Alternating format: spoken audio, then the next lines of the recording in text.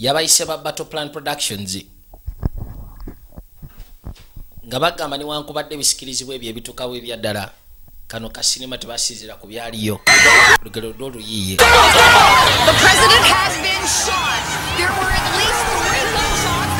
Kaakati nno waali bagezaako kunywa waliwo conference yali etudde President n'afuna ekyasi. President wa United States of America akubiddwa ekyasi baamisawo paka ebbali mu mmotoka. Tutandike tuva wano bannange.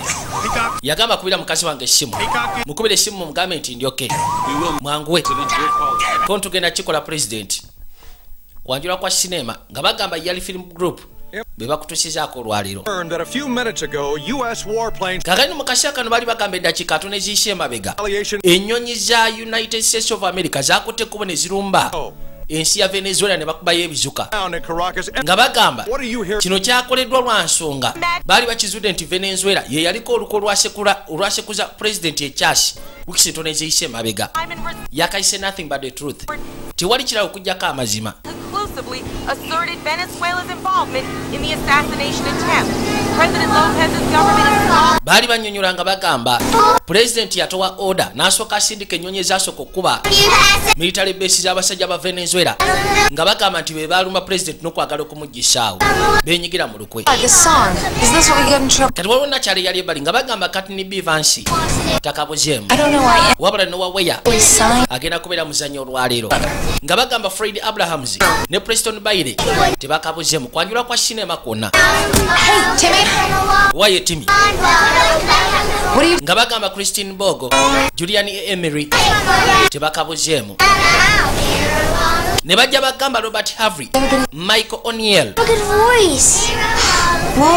Me neither. Nakyala agamba akato kayimbe koko tekalina ddoboozi essufu nange siina ddoboozi ddungi naye tekigaana kuyimba. Waliwo akajja waliwo omutumbaavu alemedde ku nviiri zange azisika buli kaseera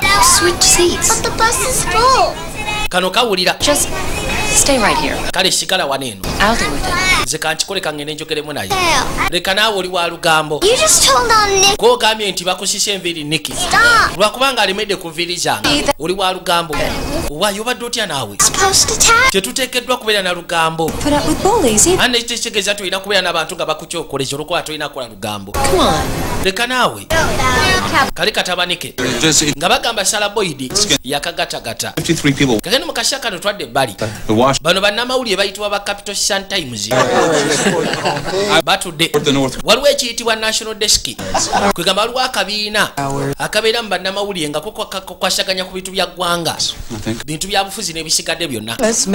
Kati kano ke kabiina akali mu ba Capital Sun Times basigadde babasubula eno eyitibwa National Desk ssebo kwe bali bagamba nakyala ayitibwa Rachel Armstrong asigale emabega gwe sooka osigale emabega Rachel Armstrong nakyakwekudde emabega yajja ebbali abasigadde musooke muzigalire olujja olwo yatuula ne beesetinga njagala wekkaanye antugenda fulumya olugero lwa munnange mukakasa waliwo olugero lwe yabagambye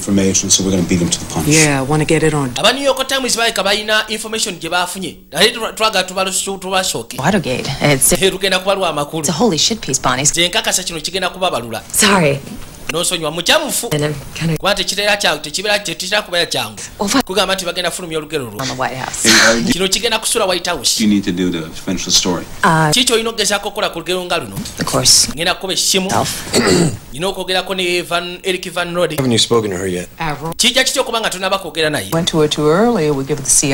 bino twabiyiseemu dda twabadde tetwagala kgenda kusikana nakyala CIA tugiwa akaseerako kweke obukakafu nze njagala kakasa ti buli kimu kiri mu mbeera era bwe kiri kiki kyoyagala okwogera njagala kumanya ni yakuwadde amawulire g'ensonga zino kale mbuulira mulimu ki gwakola mu White House kono sisobola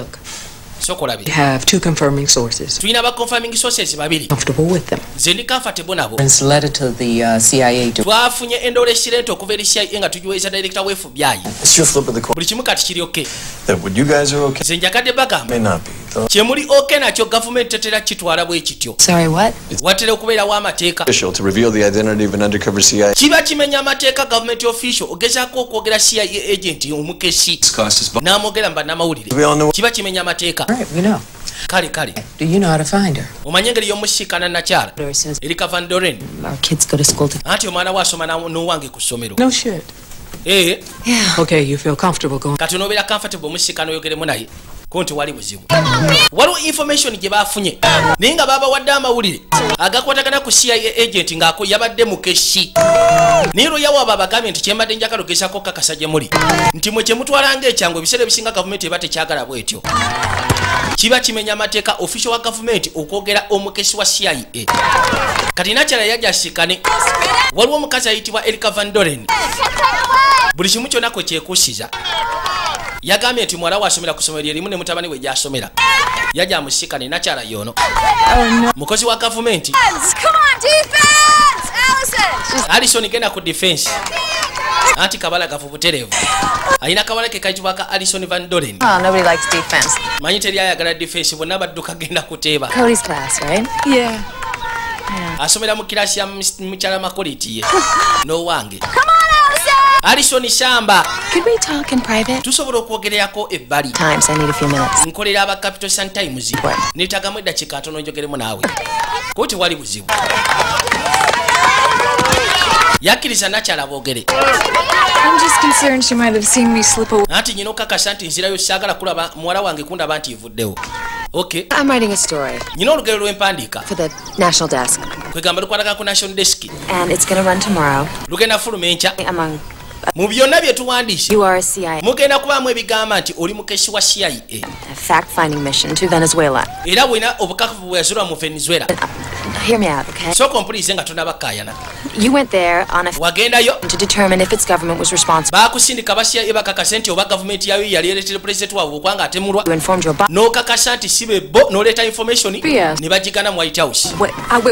What, can you how do I know that you're from the nkakasa nti ova mu Capital Sun Times. Findings and launched an attack anyway, still claim. Bwe wazula n'okakasa bo ne bagaana ne balumba bulumi ne basekula Venezuela. 5 years. Mbadde nkolera National Desk mu Capital Sun Times okumala emyaka 5. My son goes to school here. Mutabani wange asomera wano n'omuwalawo. Kalina kya yali mukesi wa CIA. Baamusindika akole report. Akakasa nti Venezuela ye yali ekoze assassination attempt eri president waabwe. Wabula information gye yaleeta yali ekakasa nti sibe baakikola. White House ne denyinga report ye. Bo ne balumba bulumi ne basekula Venezuela. Kati bano ge mawulire ge bagenda ofulumya nga balaga nti ono mukesi. CIA operative? Gwe nyabo gamba ndi mukesi wa CIA. My Prius. This is sobola nakola navigation ku Prius. Ngogamba nti ndi mukesi.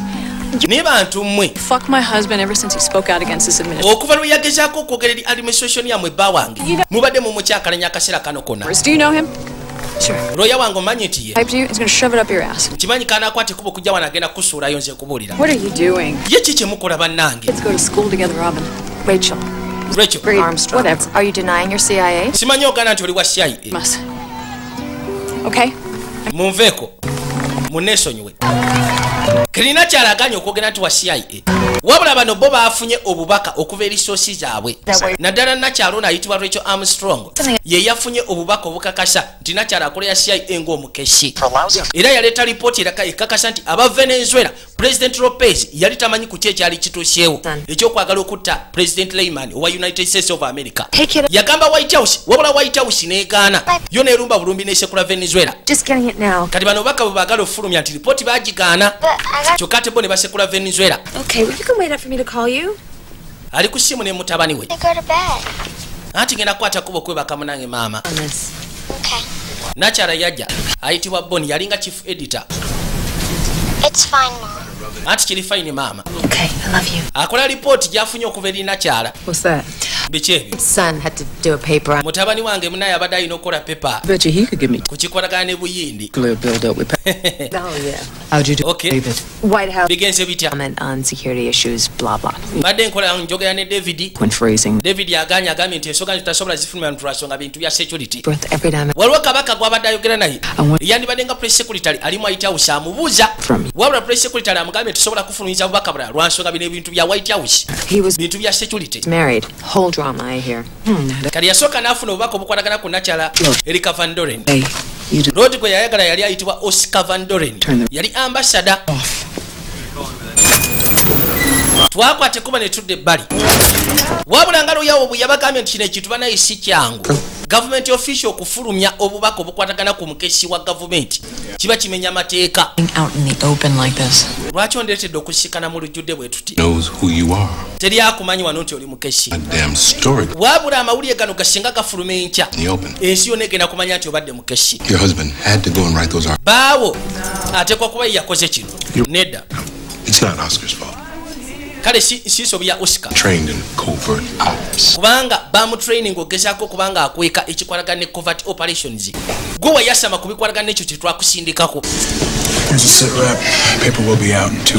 Olupapula lugenda fuluma mu ssaawa 2. Tebabitadde ku internet lwansonga bati tebagala mpapula z'amawulire ndala kumanya naye batugambye bagenda kuleeta special prosecutor agenda okukwata ku nsonga zino aba White House. Our kids go to school together. Kale newunya n'okuwunya omukazi ono abaana bange basoma omwana we asoma n'owange. Wait a second. Lindako. You know her? Obadde omumanyi? Kind of recognized her. Kwegamba namutegedde butegeezi. We'd never spoken. Naye tetwogerangako. Straight out, Erica, was it you? Kyogamba eri kasiko wagambye omukazi ono. You who leaked to the Sun Times. Guteekwa okubanga wafulumiza obubaka ku Sun Times. The White House ignored you. Olw'okubanga White House yagana lipooti gye waleeta okuva mu Venezuela.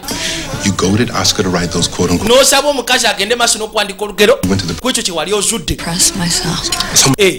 Someone you trusted. Kati wabiwa omuntu gwe weesiga. Fuck you. Weegire. Fuck me? Touché. Kya buswavu. Kakaino bano badde bagezaako mu assumptions abantu bebayinza okugezaako bisuubira ab'ebitongole ebikeshi engeri gyaleeta lipooti n'agikwasa aba White House ne bagigaana bo bagamba ayinza okuba yakwata lipooti eno n'agiwa Nakyala kubanga Nakyala already balinga abamanyikanye mbu engeri omwana we gy'asomera ku ssomero erimu n'ery'omwana woono. Fine, but I want everybody in the agency. Njagala bonna abali mu agency abamanyi nti ndi mukeshi. I want them with polygraph. Njagala babateeke ku polygraph test kati. The traitor among us. Kubanga waliwo muli bwenkwa tulimu. Tujja kumuzula gwe totya. Think about relocating you. Wabula nandibadde ndowoozaako ku ngeri y'okujja wano tukuteeke ewalala. Well, but Nedda. Shit was my fault. Nze sigenda gamba nti eno yabadde ensobi yange sina gyendaga temugenda kuzijja mu kibuga. Sigenda kukkiriza kano akantu kagezeeko okunfuula omuwala atidde. Babadde baagala muli aloketinga bamujje wano at least bamutwale mu kibuga ekirala. Kujja kumbira kati weetuuse. Ninga bagambye bagenda kuleeta special prosecutor agenda okukwata ku nsonga eno. Nakyala yakwata ekkubo okuvaawo bimusobedde. Lengera twakwata ekkubo okudda ebbali.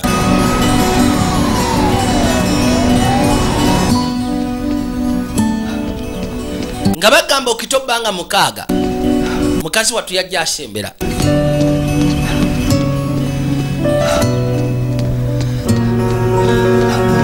Nagambye tugenda kalaba n'obwegendereza tusobole okukannyonnyoka.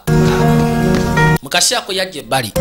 Ono yayitibwa Erica Van Doren mukesi wa CIA. Wabula kati bifulumye omupapula z'amawulire. Tekitera kubeera kirungi omukesi wa gavumenti okubanga asikanibwa mu mpapula z'amawulire.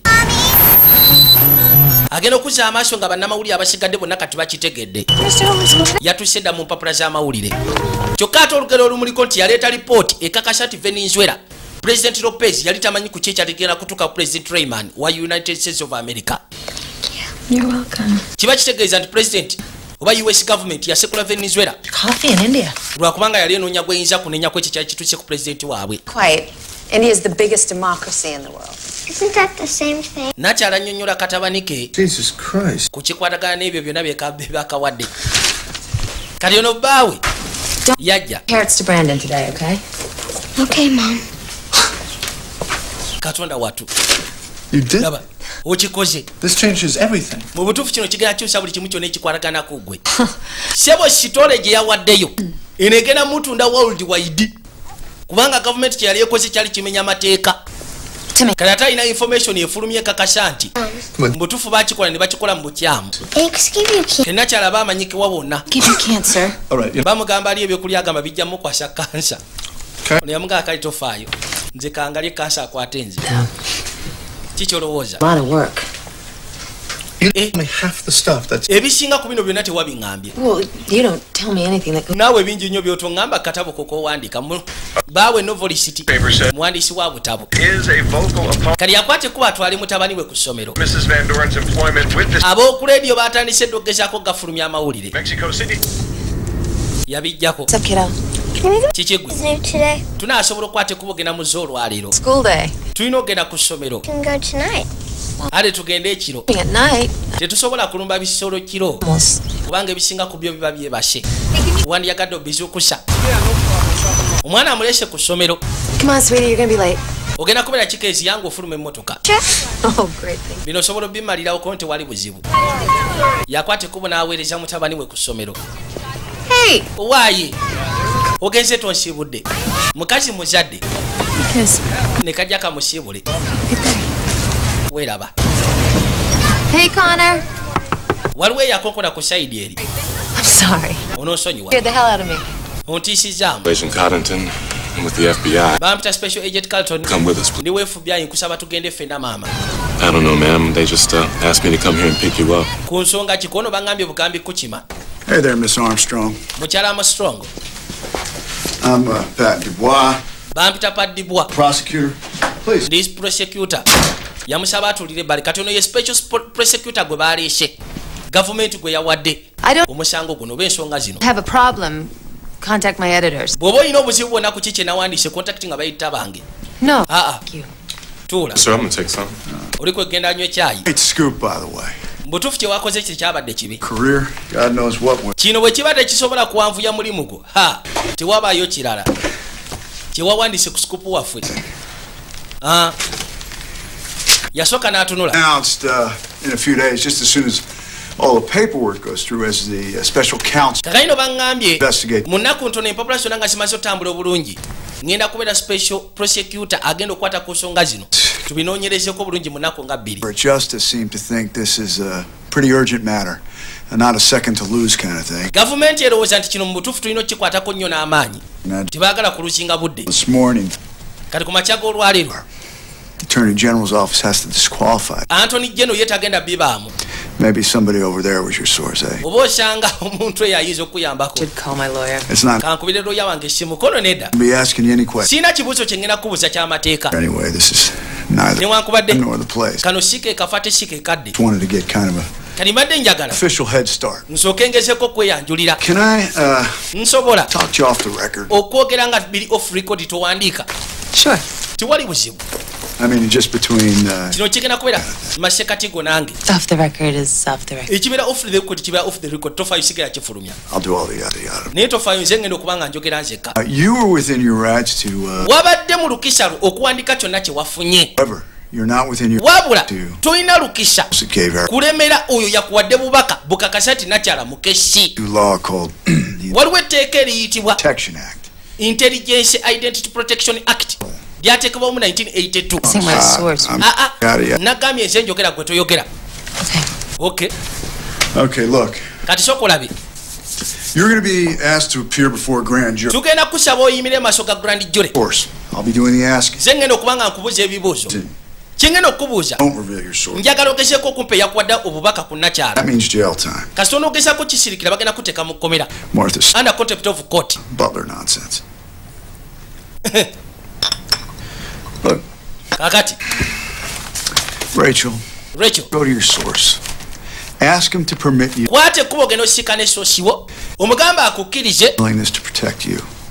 tusobole okugezaako okumuggyayo. People kuba kati fe oyo twagala oyo muli wankwe. and I have found. Omanye abantu ebiseera ebisinga bamanyi ebintu ebyekisubi boogera. Nedda ssebo. Put you out of a job, no? Kasata kikola omulimu gujja kuba gukuvuddeko. Well, that's all I've got to say. Ekyo kyesobola okugamba bye byokka. Kagina amugambye nti yabadde alina olukisa okufulumya bye yafulumizanga mu nnamawulire. Wabula talina lukisa kusirikira. Muntu yamuwadde mawulire gakwata ku nakyala Erika Van Doren. Kati bamusaba ayogere sosi we. Era nga basiriza ku 1982 law code egamba nti Intelligence Identity Protection Act. Ayina okugezaako muwaayo. Nakyala yajja mukazi watu. Kakayina ali mu open ali exposed eri olujjudde nti mukesi. To speak to you, Now's not a good time. Yagamba nandi yakadde okwogera nammwe. To read to the wabula olwaliyo si kaseera kasufu nandi basabye musooke munneesonyiwemuko. Yayitawo akwate ekkubo yeeyongereyo. Yajja ebbali. Aze ku ssomero. Yadduka na buddusi. Kayina mu kaseera kano bannamawulire n'ab'oku TV baagafunye. Bano bagamba nti bwe kibeeranga bwe kiri. Mu butuufu nga gavumenti yasekula Venezuela mu bwereere kubanga terina musango. Balina okuvunaanwa. Nakyala yajja ebbali. Bakwetaaga mu ofiisi ya Boni. White House terina kye yayogedde tennaba kuvaayo kwegaana oba ki. Abantu bonna baasiimye ku lugero gye yalujje. Yaganye okwogera soosi we oba yamuwadde amawulire. Katwadde eri Kavandoreni. Mukazi wattu yakwatanga ekkubo n'ajja ku ssomero. Bakkirizibwa okusomera abaana engero. Kikolebwa abakazi abazadde abasinga bonna. Babasomera engero ezibeera mu butabo. Kati ono yajja bamuyise.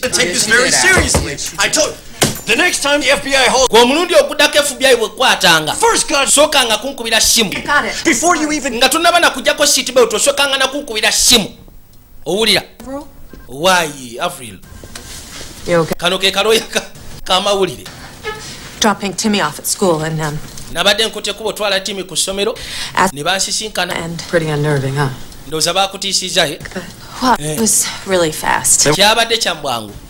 Yeah, I didn't give it to them. Nze saabawadde soosi wange era sigenda mubawa eyampadde amawulire ago. Kaakati First of all, mu kusooka this is appalling behavior on the part of the FBI. kino ekintu kya busiru nnyo ab'FBI kye baakoze. Wrong-arming you.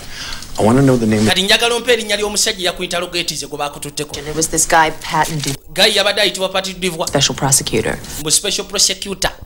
Kano kaatya namu What? kiki gwe ng'otidde. No. No. Prosecutor, that's no good. Special prosecutor tekiba kirungi. Just to find your source, but nothing. Kiba kitegeeza ekimulese wano alina kumanya soosiwo.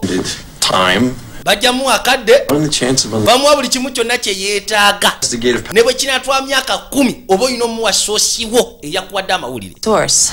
Naye ate sobola muwaayo. Right to protect my source. Nina olukiso protectinga soosi wange. What? The federal Chichi. government doesn't have a shield law. Federal government terina shield box. National security. 49 states do have some form. Bajja gezaako kugamba nti kino ekintu kyetoloya ku national security ojja muwaayo. How far we will go to protect Rachel. The federal. Tujja twala akadde ku nekeetagiso protectinga Rachel.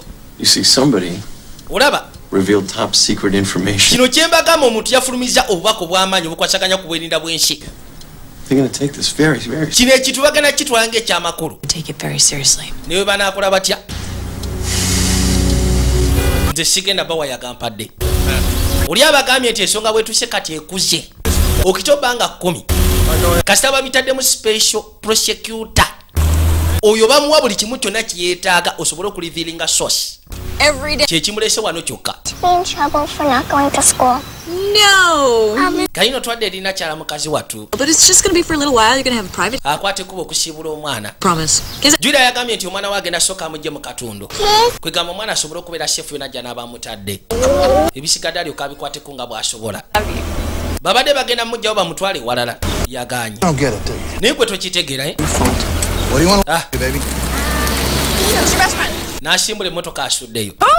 Kagayino baali balina suspect omu yekka ono gwe basuubira okubanga ye wannakyala amawulire kubanga yaleeta lipooti okuva mu Venezuela ne bagikaana mu White House. Kati bagamba oba osanga yasikana omuntu gwe yeesiga n'amuwa lipooti eyo oli n'agifulumya amawulire. Kyokka mukazi wattu akakasa talina kye yayogedde eri nnakyala ono yakwata ekkubo n'ajja maka ge kyava akonkona luggi lweggula. Are we off the record? Kino kigenda kubeera off the record. Sure. Butereevu. I'll meet you in the back. ngenda kusiikana eri emabega. Yajja.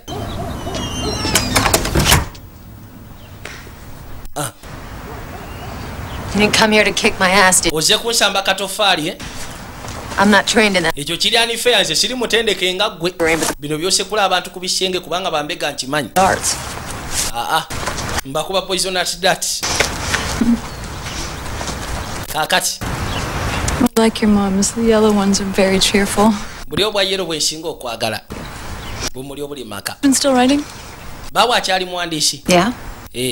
All the time. Akaseera konna awandiika. I read his novel about the Mossad. Waliwo akatabo ke yawandiika akakwatagana ku Mossad. Nakasoma mu vacation yange eyise emabega. Yawandiika bulungi. Thank you. Weebale kusiima. Just trying to get out the second one. Manya agala fulumya akakubiri. Niwankubadde tannabategeera atya. Kaakati. I'm sorry I lost my cool with you. Onosonyi okubanga nakambwalidde mu kusooka. Takes a man to bring out the heinous bitch. Manya ebiseera ebisinga nze musajja yampangulula si mukazi. Naye. And I Kyendese wano kiri nti. It's probably it. You know, the dagger and all. Buli kimu kyonna. He's gone. He left. Bawange yasuddeyo. He went to go stay with that. Genze n'omwana bagenze kubeera n'abakika balala. Away too. Allison's a great kid. Olisani muwala musufu. Seems very grounded. How do you know her? You've been digging. Omumanyi otya? Naye obadde otunula mu byafaayo bye. Nedda. Room mother. Room mother, man. Abadde akolanga room mother. Pay for. Bali abasoma bunovo ku ssomero. I come in once every 2 weeks to read. Nange nsobola ngenda at least gumu buli week 2. Big production. I love it. Mama. Hi, Timmy. Timmy nzija tofaayo. But what can I do for you? Kati kolere ki mama? Tell me who your source is. I respect that. Okay. Njimanyi togenda kumbulira kuwa mawulire ekyo nkiwe ekitiibwa kubanga nange ndi mukeshi ntereka ebyama. Just tell me. Wabula. Tell me yes or no. Njagala ombulire yes oba nedda. Is it someone close? Oyo omuntu yakwadde amawulire ali close gyendi. Is it? Bwe kiri. Is it someone I work with? Muntu gwe nkola naye ku mulimu. I can't. Sisobola kugamba. You know what? Omanyi? When you go before the grand jury, bw'onoogenda maaso ga grand jury, njagala kakase bw'onosirika. Little cunt. Bagenda kusiba. Off the plank in the. Bajja kukwatira wansi wa contempt. That every day. Ekoti ejja kusiba tilisi paka lw'onoyogera amazima. Kuona ebyo babingamba buli lunaku. Bw'oba owulira oyagala bigende ku likodi gwe vaayo oyogera amazima. Hello, handsome. Wamaki gwe. How's Allison? Allison ali atya? He hasn't been in school. Amaze ennaku tajja ku ssomero. No. She's great. She's Mwana musufu. just spending time with a relative. Yagenze kumalako obudde n'ab'ekika. You bet. Yes. Mugambe nti mutumidde nti kale. Nakyala amugambye nnyamba ombuulire. Muntu gwe nkola naye. Muntu ali close nange nga bba wange obanga ki? Njagala kumanya. Nga bagamba okitoba 11. Bano baba bali akwekulira akonkona.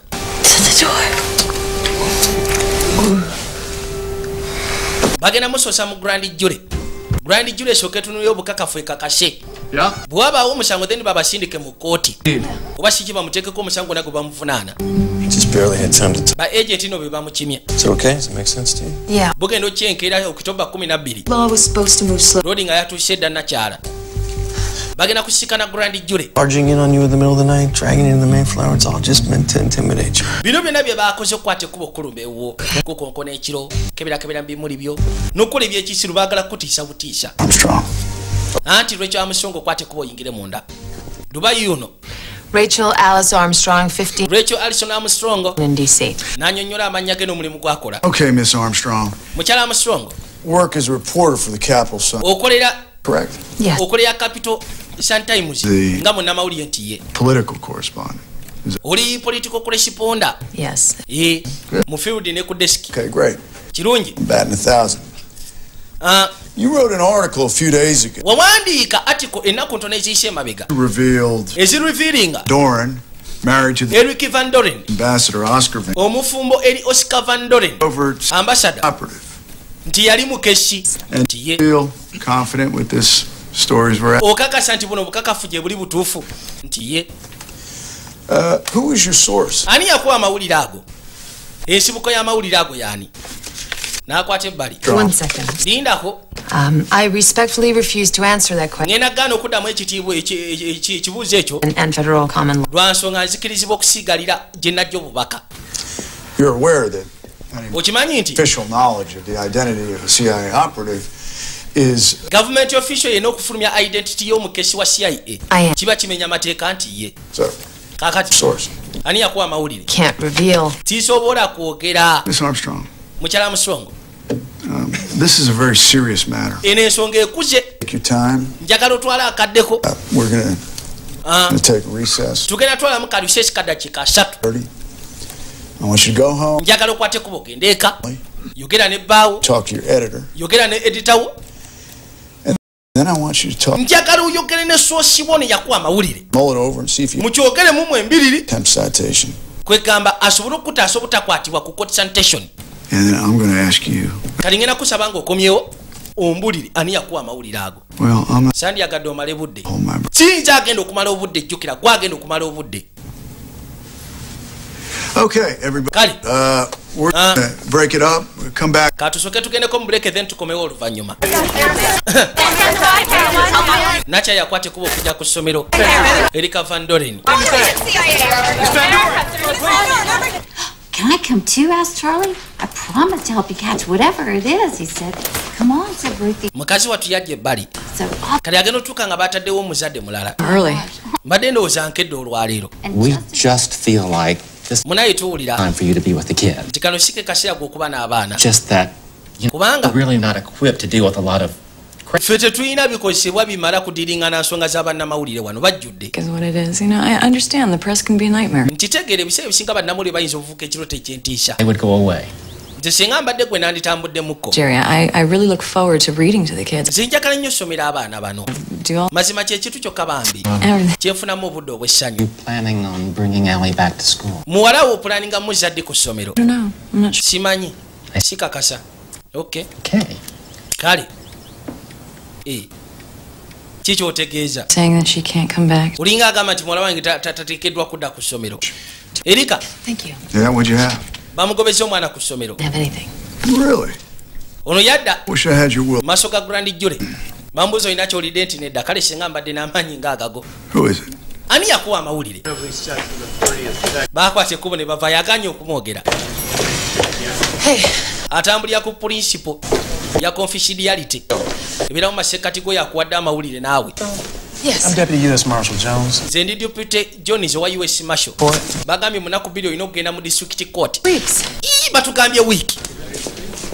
I'm Avril Aronson, counsel of the campus. Bamta Avril Allison. Gwe nkumanyi. Kagenda obuzibu obuzyo bagenza okuva maaso ga Grand Jure. Nga babagambye babadde weeks nga bbiri. Kalina kyayageza okufuluma ebweru. Nga waliwo deputy wa U.S. Marshal amulinze amuwadde ebbankaluwa emwetaaga mu kooti. Munaku bbiri. They're revealing district court the names of CIA operatives. Oyo omuntu afulumya amanya g'aba CIA. That out to naffe twagala tumukwateko ng'obudde bukyali gwe tewandiyagadde ekikola. Kale tugenda baleeta Albert Burnside. Autograph book then. Awo nange ngenda kuleeta autograph book yange.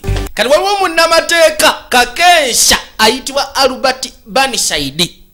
Kati gwe baleeta yagenda okukola ku nsonga eno. Thanks for coming. Anti webale kujja ssebo. Hi, me too. Hey. It's Rachel's husband. Why is this happening? Avril said it'd be weeks to tell him before Jeff. Babadde batuwadde weeks kyokka ate ne babisazaamu. Wants to get this done before the press catch. Baagala ensonga eno bagimaliise ng'obudde bukyali kwega bannamawulire balemejje kuzannya abasigadde. Concentrate on keeping you out of jail. Naye kati nyina concentrating kakasa nti tokwatibwa. Continuance. Olina saba continuance. Sure. Kunera buteevu kye ngenda okukola. Judge Hall is a good egg. Judge Hall exchange Christmas. Musajja musufu manyi n'omusindikira Christmas card naye n'ampeereza. Jesus Christ. Yesu Kristo. If Albert's this calm, then we can be too. Ono bw'abanga ali okay Albert Burnside naffe tujja kubeera okay. Then we'll get a cup of Joe and we'll strategize. Nze ngenda kakasa nti takutwala mu kooti. Constitution. Manyanga takusiba. Democracy. Tusooke twogerere ebbali. Instacom. Tukakase nti ensonga zino n'amateeka tugateeka mu mbeera entuufu. It's classy. Onamanyi okunnyonnyola engoye. Nice suit. Suuti nsufu. It's not a suit. Eno si suuti. Eno bagiyita uzindi. 15 mil 50. N'asooka aginnyonnyo yeepanka naye nga musajja w'amaanyi ng'oyambadde biki? Nze. I don't know. Simanyi. I'm putting you in touch with my. Ngenda kusindikira omutunzi wange. Know when you're in a Xenia. Bw'onooba oyambadde nga Xenia ojja sobola okumanya. Ne bajja bayingire mu kooti. Miss. Ono ekimulesa alina kusaba continuance. Kuba kati nakyo abagenda mukwatira wansi wa contempt. Kooti egenda musiba paka lwa revealing amazima. Reveal the name of the source who nakyala ffe twamusabye ayogere ani yamuwadde amawulire. Secret information. Excuse me, Your Honor. Wamma w'ekitiibwa. Yes. That's perfectly okay. Genda maaso sikuinaako mbwa. Your Honor, I just met my client. Nze client wange naakamusiikana. To continue this matter for, say, a week, so we. Nze mbadde nsaba ensonga tusooke tugyongera at least nga wiiki twegatte. We proceed for now. Why? Kati tugendera ku kikati. Mr. Dubois. Ono Dubois agenda kugamba. Was asked to name her source. Yasabye erinnya lya soosi. So and thus you. Nakyala bwe yagaanyi. He'll say that the. Ajja kugamba nti information gye yagaanidde. It's highly classified. Eri ayire classified. Isn't yafulumizza. Name of the source and to find it out.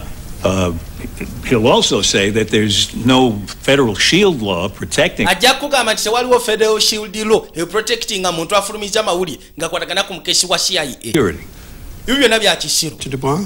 Mr. Dubois. That's it in a nutshell. We contend that the First Amendment does protect Rachel Armstrong. Fe tugamba. Well aware of cases in this circuit. Nze nyina misango nyingi nnyo gye mmanyi egitambulidde mu mbeera. The circuit. Why nange ngimanyi. To refuse. Naye mu byonna tewaliwo wagamba nti omuntu tateekeddwa kufulumya yamu amawulire. Yasooka n'abasaba bonna basatu bajje waggulu eno. Mujje. Grand jury yabasindise mu kooti. Mr. Armstrong, I want you to understand. Njagala otegeere ssebo. If I should order you to reveal your. Kasita nkuwodalinga ogezeko ofulumya soosiwo. If you don't do so, kasita tokikola. I'm going to hold you in contempt of court. Ngenda kukwatira in contempt of court. Jailed. Nkuteeke mu jjeero. Rule, please, on my... I'm going to deny that motion. 2 days, Judge. No reason not to grant a continuation. I direct you. Reveal the identity. Armstrong, nkuwa ekiragiro. Njagala ofulumye identity ya soosiwo eyakuwa amawulire. I can't do that. If you want a few days to it. Confidence. Look, Your Honor, given the direct threat to our national will now be held in contempt. It's to me that I have before me somebody who is law itself.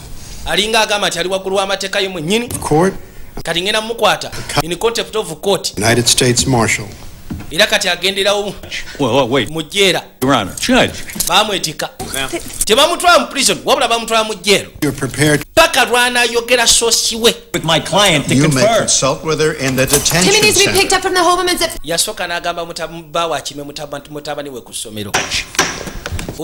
Your Honor.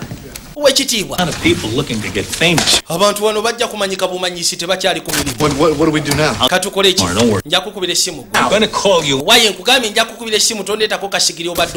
least you'll take him off your Christmas. The scare tactic. I'll deal with it. I'll see you back at the... Mr. Burnside. Well, for me. I studied you growing up. To a lawyer. Big mistake. There's nothing like learning from our mistakes. Yeah. Big is like right after Labor. Invading Russia.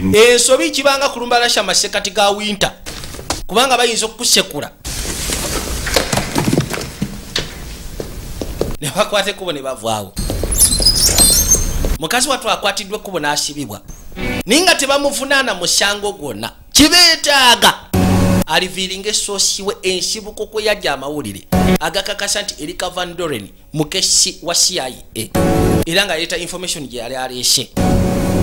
Mukazi watu yaleetebwa bw'ayogera abeera free naye wabula kino kiba kyonoonye principle ye nga munnamawulire balina kali ka confidentiality. The story itself. Rock solid. Olugero lutya kono olutuufu. We talking talc or we talking grand? Twogera ku kiwano. We wouldn't have put it through. Okay. Bino tetwandibiyisizaamu singa tebyandibaddewo. How many people know that? How many people that... Bantu bameka bakimanyi, bantu bameka bamanyi source we. Corroborating source. Tulina ba corroborating source. When one of ne ate oligine yagawa. Guy gave us a copy of Van Doren's report. Waliwo n'oweefubyayi yatuwadde copy ya Van Doren. Well, for one thing, Rachel agreed to complete confidentiality. And Rachel yakkiriziganya n'omuntu yamuwa amawulire nti kino tagenda kifulumya. Tagenda mwogerako. Bill to testify on something you don't know. Fossil wallet. Mukazi watu yajja ebbali. Yakakasa omuntu yamuwa amawulire nti sigenda kuloopa. You can keep that. Gwe mpa amawulire ge neetaaga. Era buteefu n'agamwa kyokka ate amawulire gaali gatunda. Byonna bituufu. Gavumenti tevuddeyo byegaana. Wabula gavumenti yo kyeyagala omuntu eyamuwa amawulire ago yaani. Kwegamba nti gavumenti official takkirizibwa kuliviiringa CIA agent yenna. Oba agent munne yenna mukesi takkirizibwa mwogerako. Kati baagala oyo eyamuwa amawulire ye bamukwata list for treason bamusibe for treason. Aina gambo go musango kuba gwa naggomola. Katono kiba kizibu okugezaako muwaayo. Kuba kati y'ensonga yebanga ntono. mukazi watu yajja bamaze omujjako buli kimu kyonna ekikye. Hey, stand in front of the sink, please. To give me your right palm, please. Bajja bagezeko n'omujjako ebyenkumu. Left, please. It feels like his only real target is Rachel Armstrong for public. Kale ate nga bw'omanyi bannamawulire waliwo bano ab'oku TV. In fact, mu butuufu gavumenti kyefuuse tetukitegeera kati omuntu gwerumbye Rachel Armstrong olw'okubanga yayogera amazima. Van Dorens and everyone at the CIA who worked. Nandiyagadde Eric Van Doren n'abasigadde bonna abali mu CIA abamanyi identity ya Eric Van Doren babatwale ku polygraph test. Better. You know, that's the only thing that Armstrong's got going. Ekyo kye kitu kyokka Armstrong kyagumiddeko. Get him to turn her into some sort. Bannamawulire balina engeri gye bamusindiikiriza bamwogerako. That to affect us. Naye ekyo tetugenda tukkiriza kitujje mu mbeera. No chance on appeal, even if they point. Kati engeri gye bamusibyemu. Any other possible. Lawyer Albert Barnes tasobola kukola apiiru. Kubanga kati ekkooti ye mutaddeyo paka lw'anaayogera. Kiba kitegeeza nti Albert Barnes lawyer wa Nakyala takyasobola kukola apiiru. Keep her locked up. I want to let her go. Nze saagala asibibwe. Njagala ateebwe. Wabula mu kuteebwa kwa alina okumpa source. Oyo source gwe njagala oteekako emikono gyange. Looking straight ahead, answer with the word yes or the word no. Kati baakwateko ne basooka beetikka ba operatives bo bonna. Abakozi abali mu CIA ng'ogasseko ne mu White House abamanyi identity ya Nakyala nti mukesi. Bonna babaleese ku polygraph test. Woogigwira wano nga bamanya kyabekago wabifulumya. Ne Nakyala yennyini baamuteekako. Did you reveal to Ms. Armstrong you were an employee? Mukyala Armstrong wamugambako nti oli mukozi wa CIA era oli mukesi. Ain't no smoking anywhere in the building. Gwe tolina kunywa akasegereti mu kizimbe. No drugs. Teri kayaga. Fighting. Teri kulwana. Just buys you time in DC. Bw'olwana bakutwala mu DC. Kyeki. Segregation. Desegregation. Movies they call it. Mu sinema bakiyita noho. I'm taking you to the spillover room. Ngenda kukutwala eno mu room eno. Cells. Bamugambye nti bw'olwana bakutwala mu DC. Desegregation. Mu sinema kye bayita noho. Oba akanyogo gaako mukomera. It ain't no fucking. Ate wano tewali kwetambula. No kind of sex at all. Tolina kola kintu kyonna kya bukaba. Kissing? No. Wadde kissing. If you're here for wadde kwekwatirira. You can apply it for a kite or conjugal. Here you go. Bw'omala wano emyezi 7. Normally 2 weeks. Kiba kitegeeza nti osobola okwapulayinga n'ofuna konjogo. Hey! Baamuleeta erudda.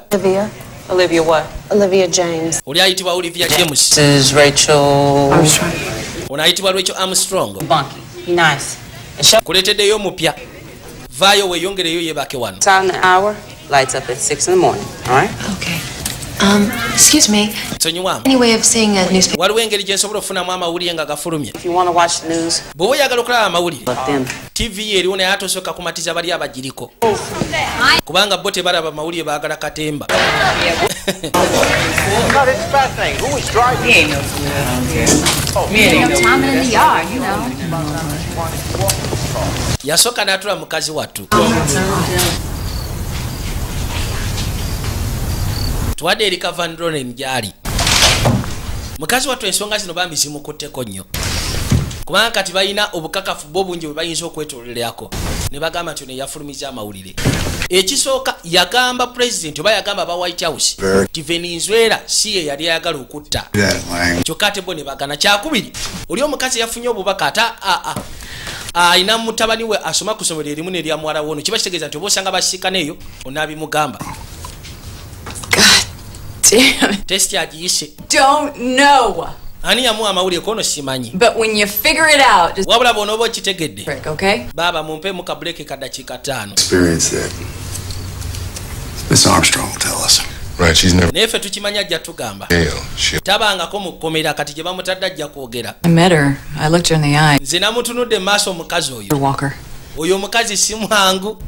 Tajja kwogera ne mundaba mufa mutya.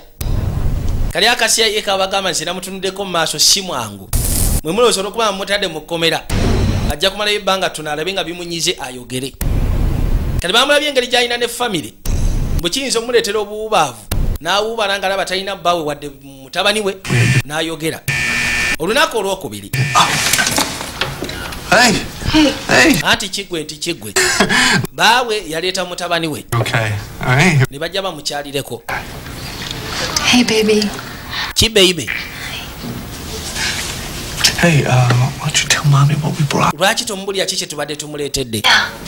We brought some cookies. Tubadde tukuleetedde bukukisi munnange. Away. Babutugiddeko wali eri. Let me have them later for dessert. Bajja bumpa oluvannyuma. Dad made them. Dad made him. Taata ye yabufumbye. Hey. Owange. I'm gonna be okay, sweetie. Ngenda kubeera okemu naye saagala otye. Hey, how was your spelling test? Ye spelling test yegenda etya? Did you ace it?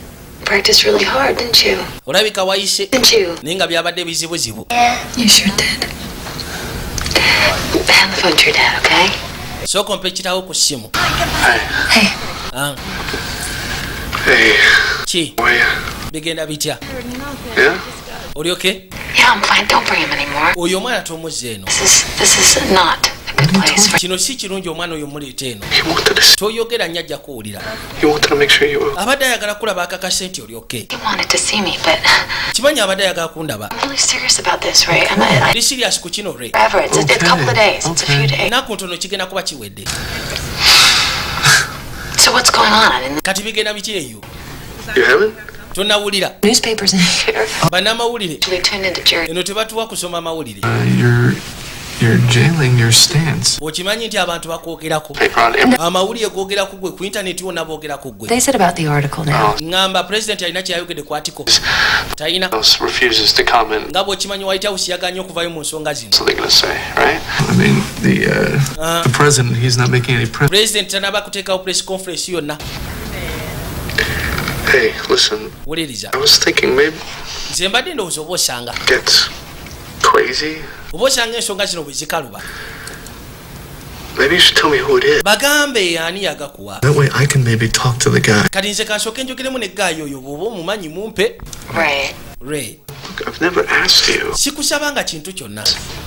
Wabula olwaliro nkusabye. This is getting. Kubanga zino ensonga zitandise okuba ng'ezikaluba. Totuuka ku nsonga eyo. Bireke. You don't trust me. Kyogamba tonneesiga nange tosobola muŋŋamba. Tosobola kunneesiga kuŋŋamba ani yakuwa amawulire. Bagenda kunsalako. Omusajja abadde amugamba nti ensonga yeno bwefuuka nga nkulu oba bwekaluba. Nze muŋŋambe ngende njogeremu naye ng'omuntu akukkiriza omuweeyo buli kimu kiggwe. Gwe njagala olongosye ng'obuliri bwe kumakya owulidde. Nyina okukakasa nti oli bwavunanyizibwa okusinga kitaawe mu nnyumba. Essimu bagisazeeko. Tewakyali kifuluma. She can't hear you, buddy. Tasobola kuwulira munaye musiibule. Come on. Mukazi wattu asazeewo asigale mu kkomera. Kiganye okwogera. Naye nga amazima gali nti kati wano waali amisinga famire. Yasooka n'alowooza. Ennaku zeetooloola. Olunaku lwe-15 na 15 ali mu kkomera.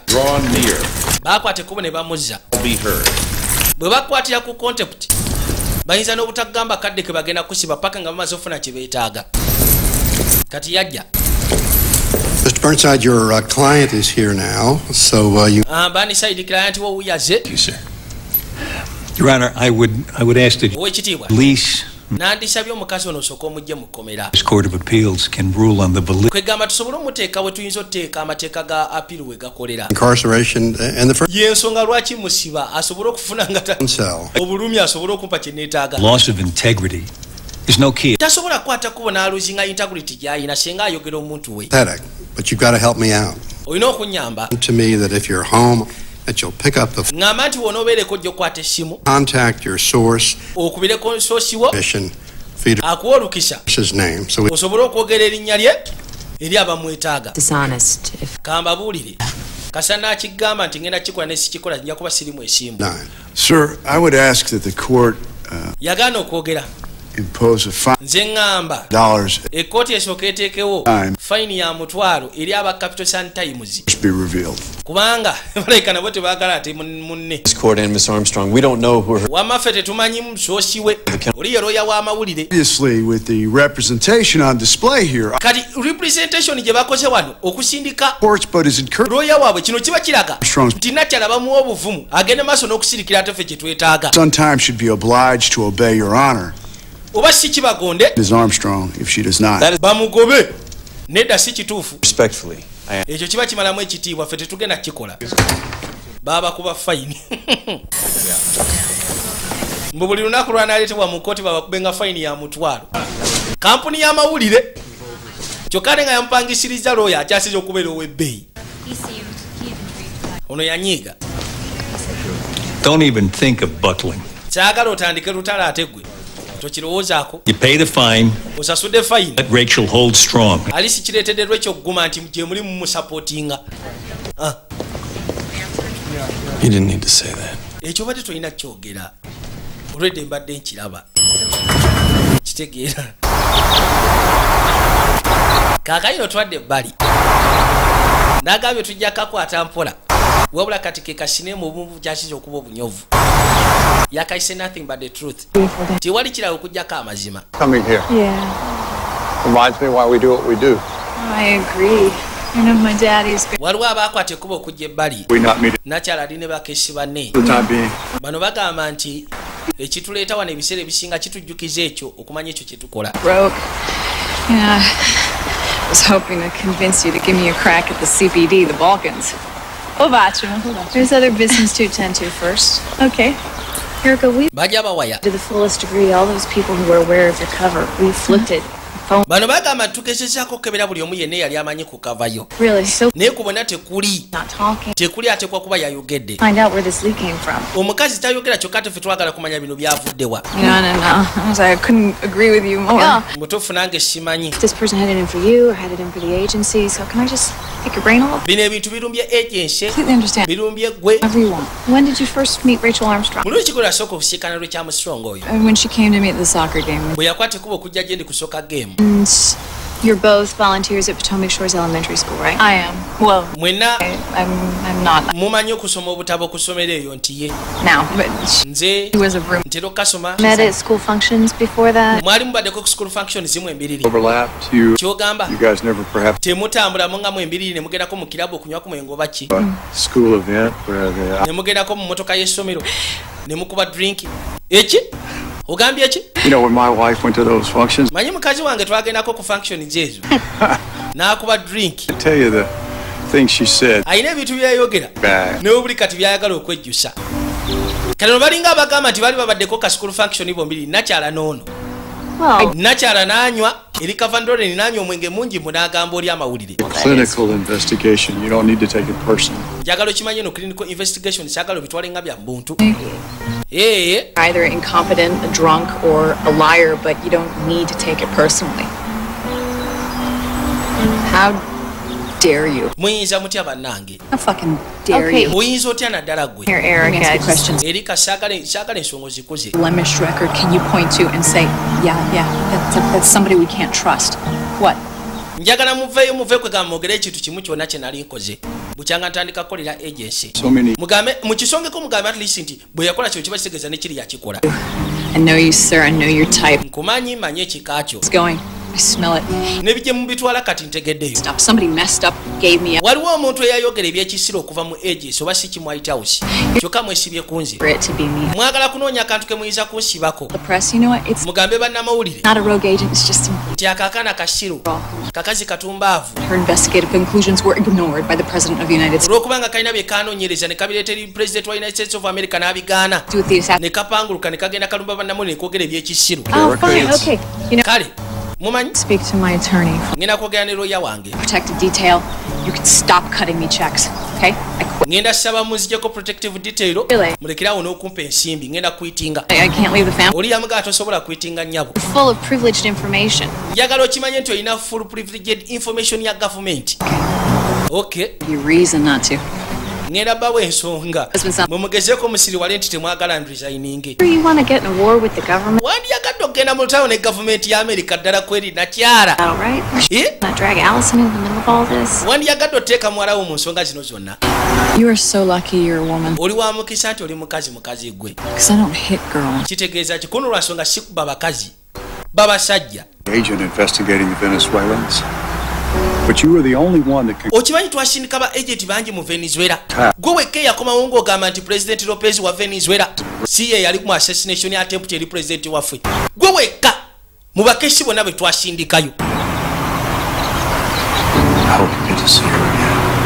Kansobe tujja kuddamu okulaba. Weebali.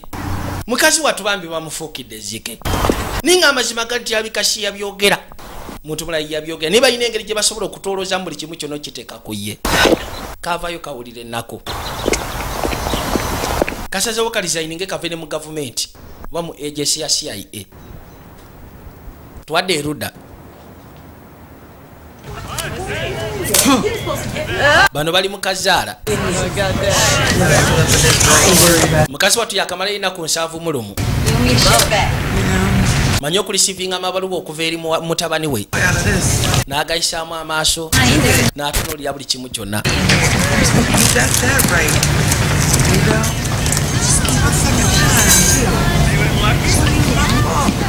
What's that? A Christmas present for my son. Ati ako kakikono Christmas present ya mutabani wange. Ain't nobody in yampadde. 7 years old no more. I'm moving in. That fat piece of shit over there keep fighting all. Kino kyogera nnyo kyajja waali. There can be 3 Pulitzer finalists in our midst. Mwebale tuka kuwanguzi bannaye. Tufunyeyo abantu 3 be batadde mu politics. Naku zeetode zino 10-11. Yo, Armstrong. Armstrong. Message for you from somebody. Waliwo bako bukuleeteddwa munnange. I just took it for you. We couldn't find you upstairs. Bakamusimba akapapula. Yabadde nominated mu Pulitzer. I ain't no one nothing. Kwegamba bannamawulire ababadde waabo omwaka. How was school today? Ebyokusoma bigenze bityo olwaleero. Yeah? Eh? What was the best part? Kaki akasinze. Hey, I won an award. No, I almost did. Big. Jagalo kimanye tinange katampangula award. That's nice. Yabadde nominated wabula award teyasobodde ejjirya. I want to tell you. Bagiwadde mulala. You're my most special guy. Jagalo kimanye gwe special guy wange. Nti kale. You want to put your dad back on? Okay. Osobola okunziriza kitaawo ku ssimu. Nti ye. Hey, he really misses you. Mutabani wa akusubwa. So, Kakati. the Pulitzer. Pulitzer. Told me, remember? Jukira wangamba tujja tuuke wa kabi. Niwankubadde tasobodde ejjirya. Simu ne bagisalako obudde buweddeyo. Kaseera ka checking. Mukwate emikono mugiteeke mabega kwalina yitwe. Mwangwe mwena muveeyo. Ninakyala kwe kujja ebbali. Babagambye emikono bagiteeke mabega ku mutwe.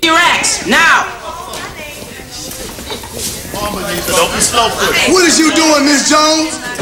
Get to your bunk now. You know this is not allowed in here. Okimanyi kyo tekikkirizibwa wano munda he? Sorry. Nonsonyiwa.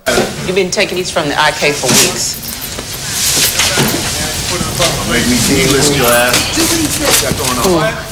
More contraband. N'ebifaananyi byonna baabimuggyako ne babiteeka ebbali. Waliyo akatabo ke mwawandiika ebintu bye. Nako baakajjayo.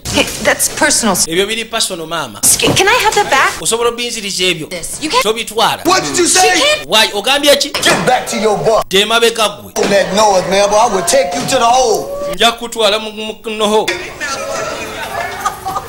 Lock your hands behind your head. Mikono gisibire emabega ku mutwe.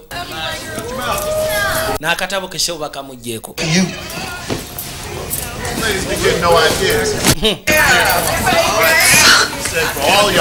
Mukazi wattu yatandika okuggwako emirembe. Naye ng'ensonga emu yokka kyasobola okukola kiri kimu. Asobola okwogera ani gwe yajjako amawulire. Ye n'abanga asobola ova mu kkomera.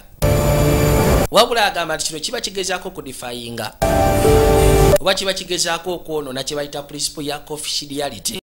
Well, it's amazing news about the Pulitzer. Congratulations. Munayigabadde mawulire masufu ku Pulitzer. I'm not. Weebale tuuka kubanguzi newankubadde tebaakuwadde. You got the mayor to resign. President's so popular, nobody gave a damn about what I wrote. Well, we're all proud of you. Njagala okimanyi tukwenyumirizaamu. I'm sorry. They took my journal, my note. N'onsonyiwa akatabo kange baakatutte munnange. I can't write in it. Sikyasobola kuwandika kintu kyonna. My pen, I can't even. Ne mutabani wange sikyasobola muwandiikira. Wondering if you could neewunya write an editorial or something. Oba osobola okuwandikayo ekintu kyonna mu mawulire kibaswaze kwe tofaayo nkyangenda kukifulumya. So look. N'ekirala. Molly Myers wants to interview you. Okimanyi nti Molly Myers ayagala ku interviewinga. Lwaki? I'm not anorexic. Nze siri anorexic. Rehab. Siri mu rehabilitation center. Timberlake. Siri Justin Timberlake kanjagazaaki. Kati waliwo munnamawulire ayitibwa Molly Myers. Wabula bano bannamawulire aba TV. Bano abagenda maaso n'okunoonyereza abasebuliti ebikyambi bye baba bakoze. Ye gwe mulimu gwe. Kati ayagala geza ku interviewinga nakyala. The public pressure. Unaamugamba nti kati webituuse amawulire gabadde gatandise okendera okuwandiikako. Kino kijja tuyamba ekya Molly Myers. You out in front again, and for what it's worth, Molly Myers will get the eyeballs on you. Gwe totya kintu kimu kyokka kye twetaaga. Ate kimanyi nti Molly Myers ajja kuteekako buli kimu kyonna ekyetaagisa otuyamba. Me into a doddering idiot. Absolutely. Kyagala. Either. Bino byakulakula bano ba celebrity ba Justin Timberlake. Ba Britney Spears. Naamu interviewing ate n'amala naamu editing n'alyoka abifulumya njagala ensonga ebeere live. Here, look at here. Ono yatandise dde okwewaana. That's about this day. Yewaana n'essaawa. I love the numerals. Yenyumyako byayambala ebya bbeeyi ye Albert Barnes. Kati nakyala baamuyita. Naye nkugambye ono munnamawulire ebintu by'atera okukolako. Akola ku bintu by'aba celebrity. Be serious. Really? Wabula olwaleero asaze wagezeko ofuna omukisa guno. Abuze nakyala ono. You'll be great. Gwe totya ogenda kubeera musufu. Ono yayitibwa Molly Myers. I'm Molly Myers. Right, we met once. Twashiikanako. To be your research assistant. Oh, no kidding. Okay.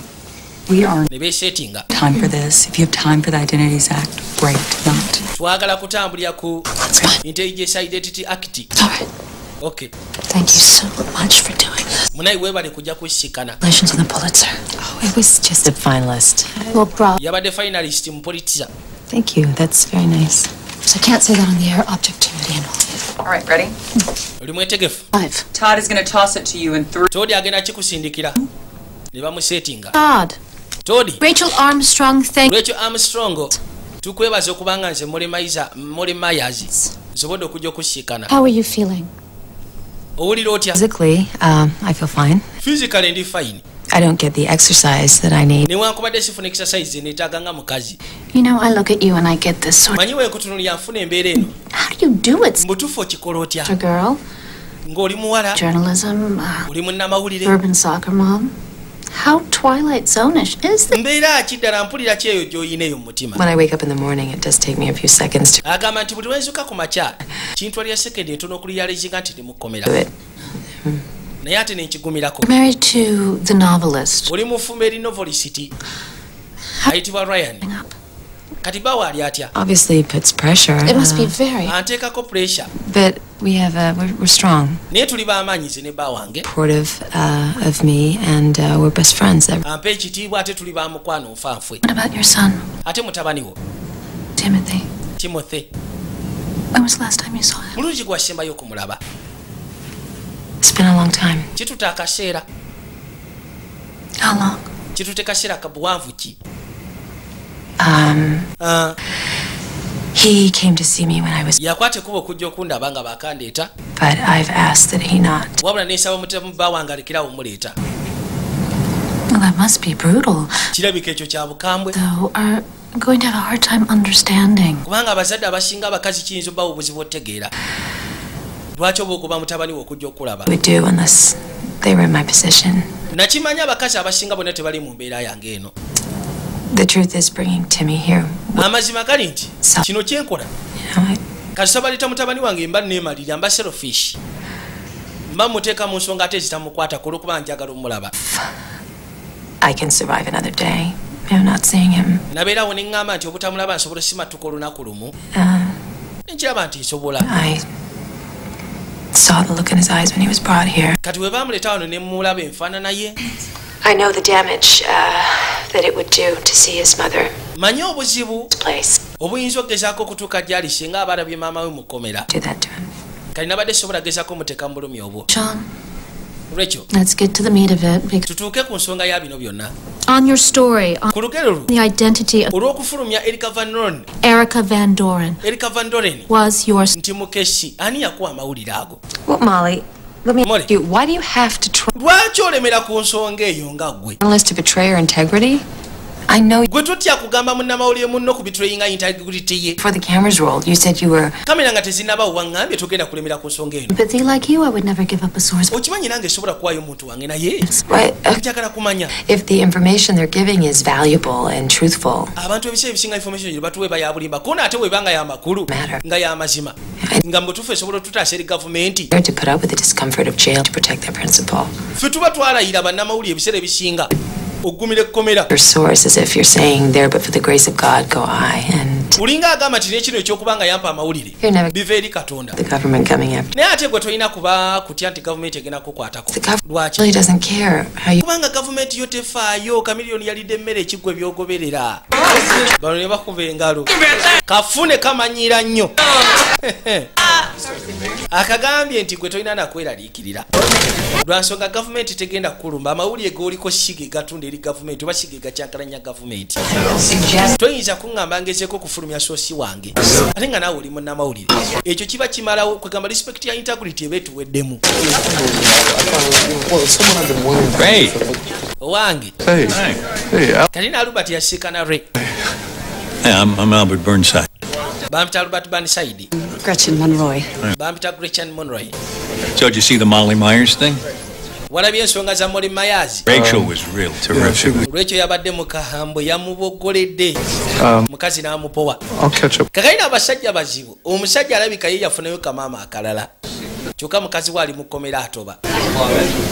Look, Albert, It's none of my business. no. tebinkwatako.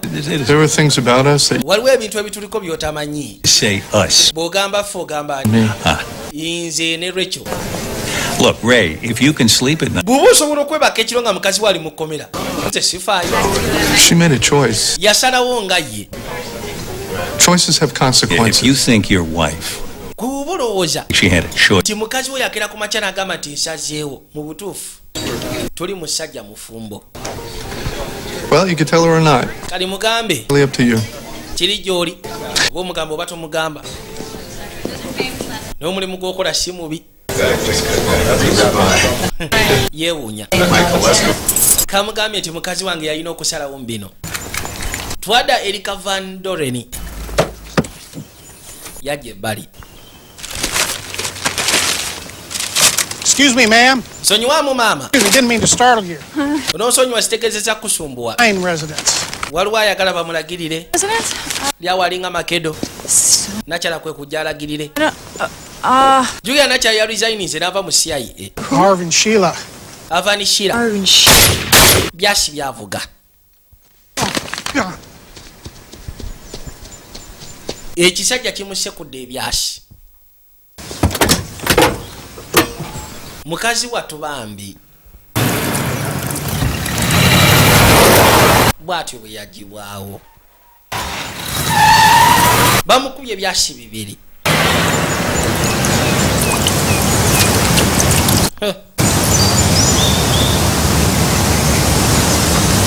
kyova olaba ekyo baba tebakyagala. omuntu takkirizibwa kubanga ayatulwa nti mukeshe nga bagamba ennaku 228 ezakayita nakyanga ali mu kkomera. Evans and Murkow. bagamuleetera n'asooka gwamu amaanyi. Wing French Group. I guess he thought Erica had it in for our beloved president. Name's Alan Murphy. He's gaye yakikoze yabadde mu Faransa yabadde mu Olufalansa. to the murder site, then crashed it half a mile away. yabadde mu mmotoka n'agikonya n'ogikonya n'afa. CIA, she lost her protective detail. kasita yagezaako kulizayininga nakyala okuva mu CIA ebyokumukuma ne babimuggyako. Murkow will want to get a statement from you of some kind. ono yabweddemu amaanyi. I get it. It's okay. nkitegeera. It's okay. wabula kiri oke. How's Allison doing? muwala we ali atya? Allison. Alison yani? Erica's daughter. muwala wa Erica. Erica Van Doren. It is not your fault. eno si nsobi yo kyagala olowooze nti gwe wabitaddewo. si nsobi yo. Am I doing the right thing? yasooka neyeebuza mu butuufu nkola ekintu ekituufu. waliwo eyakonkona. Problem? We still have 15. Tukyalina eddakiika 15. Wants to see her. I've got a van waiting. Omulamuzi yeetaaga omulaba oyo. Motoka weeri egenda omutwala. Baamwetika bamutwale. Nakyala amaze okuttibwa Alison Erika Van Doren. Kasa ya resigning okuva mu CIA. Protective procedure yonna gye badde bamutaddeko aba CIA mu kuuma.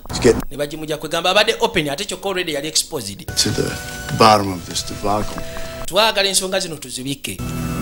What happened is terrible. Ekyatuuse omutuufu kyabadde kya bulumi. My heart goes out to her little girl. Era omutima gwange ngusindikira eri akaana ke bambi akawala. Eyo si ensonga. Copies of waivers waliwo kye bayita have been signed by all White House blanket waiver. Senior CIA. Yasayiningibwa ba senior CIA agents ng'ogasseko n'aba White House. Nga bonna bakuwa olukisa oyogere erinnya lyoyo. It's a blank. President ye yabasabye. Kwegamba bonna baasazewo basayininge nga bamukkiriza. Source assigned. These people were obviously bano abantu naawe okimanyi bannammanyi ba gavumenti. People have signed of their own volition. Bano abantu basayinize nga baagala. Sign these then will muteekwa kuba mwabatiisiza bw'otasayininga wano gwe tujja kusiba emyaka gyonna gy'otamanyi muwendo. I'm not even gonna look at them. Tesigala na bitu niyo bi blanket weva byambe mumpadde. President yashituse n'agamba ba senior staff sibo n'aba CIA ng'ogasseko n'abakola mu Washington mu White House n'abagamba bannayo musayininge mukkirize omukazi agezeeko okwogera ani yaliviringa Erika Van Doren nakyala agaanyi. What are we going to do with you? Kati gwe tugenda kukolera ki? To the point now where my wife ne mukazi wange eka off at me and is telling me that I'm some bully. Nangama ndidi seddume. You're not going to get much sympathy from me. Ninange sigenda kukwatibwa kisa. Can I borrow your library for a... Osobola okumpa mu library yo kumala ebbanga. Baamuleeta ebbali. Yagamba nti bali babakase okusayininga tajja kumwogera. Musajja atubagenda muyisa bubi. Mwena mugamba njogere.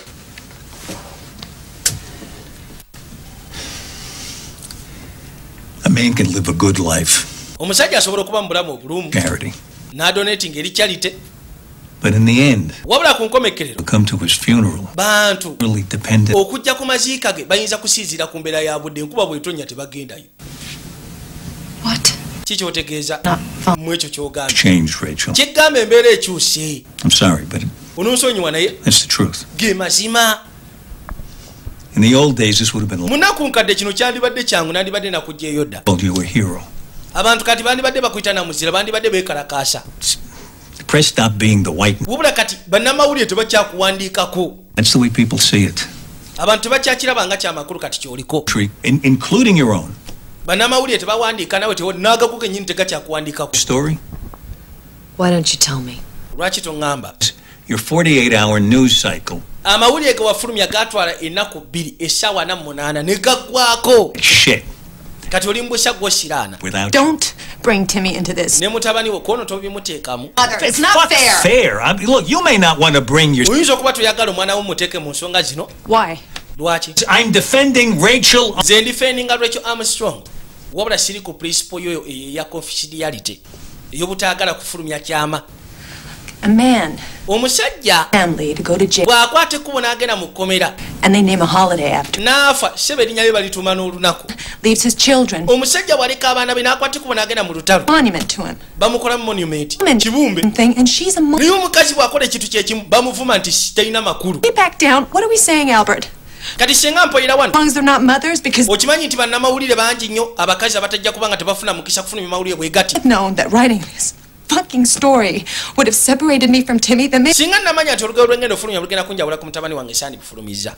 Kubula kati tulutuusyemu tulutuddemu. Chosen and there's no way back. Nasalawo tewali ngeri gyesobola kudda mabega. My son will be fine. Nkimanyi mutabani wange ajja kuba fine. Ram is a great. Nkimanyi ne omusajja gwe nafumbirwa musajja musufu ajja tusobola okulabirira mutabani wange. Not be the case with my source.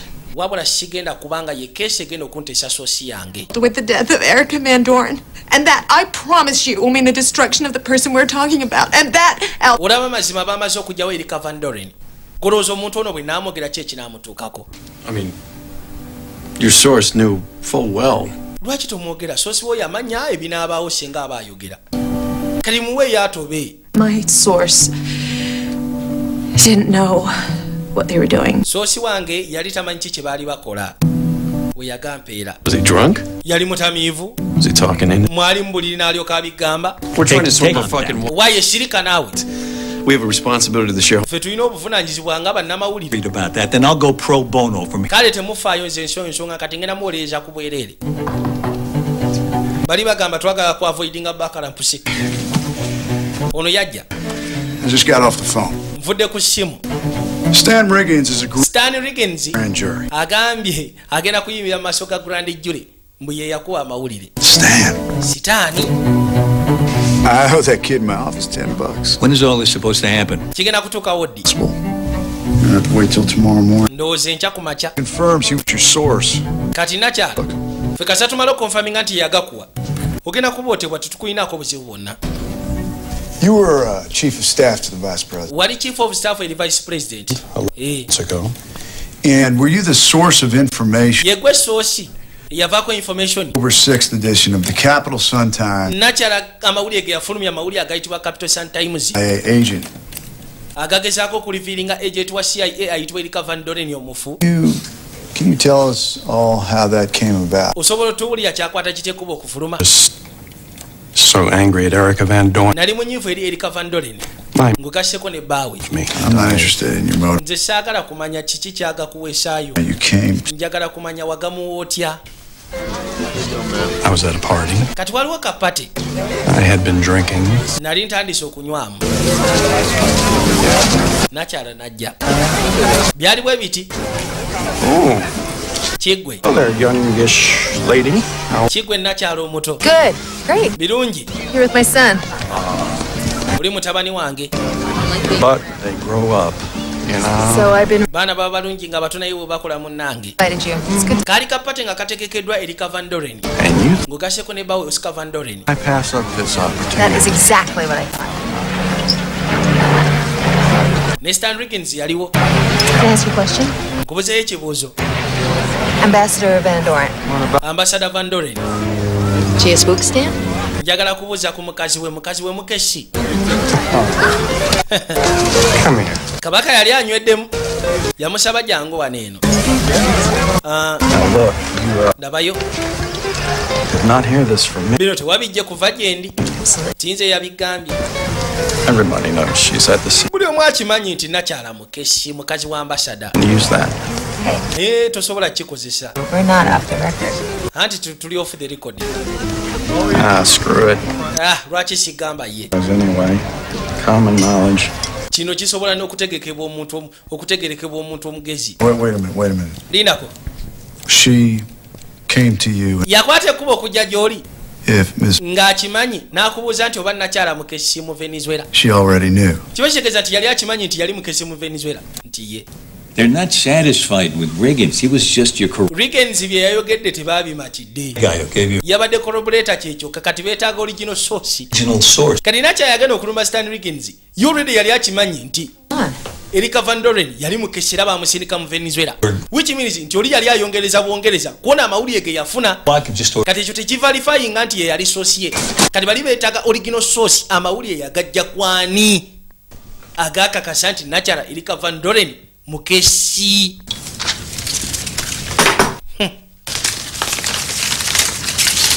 I'm going to have to tell the warden I did. Wadde ningena mugaba bino nze yabikoze kati we bituuse. Look.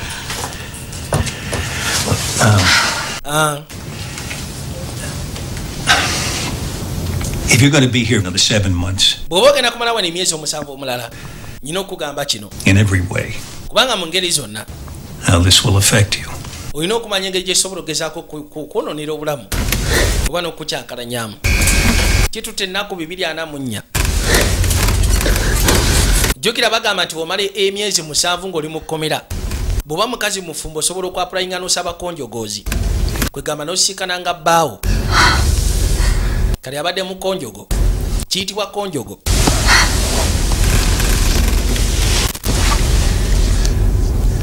Ajja n'akuwamuka wanu niira ye n'atandika. Wabula abasajja bazibu ono omusajja gwolaba sseba alina omukazi omulala.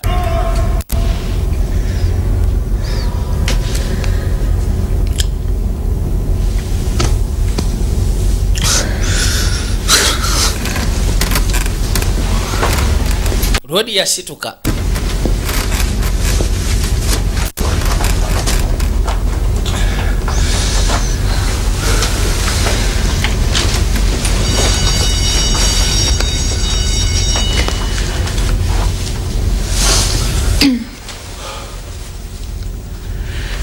Albert told me. Albert yambulidde.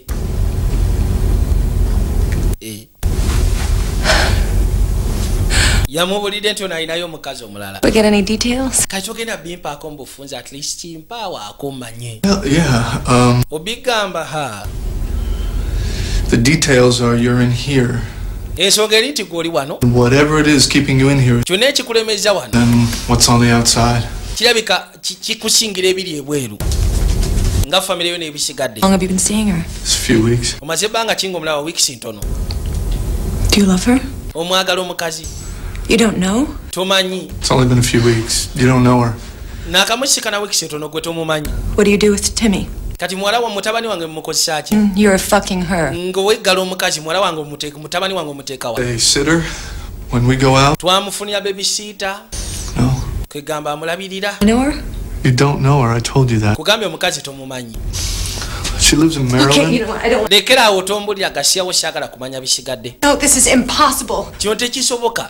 Fena tukimanyi. I get it. You're lonely. Kimanyi owuubaala nange mpuubaala. Look, all you have to do to keep wabula kyolina okugezaako okukola respect is just okakasa nti isigaza ekitiibwa kyange nga mukazi wo. Bambi ngamba nti omukazi tomwagala. Kale tugambe nti wabadde omwendako bwenzi.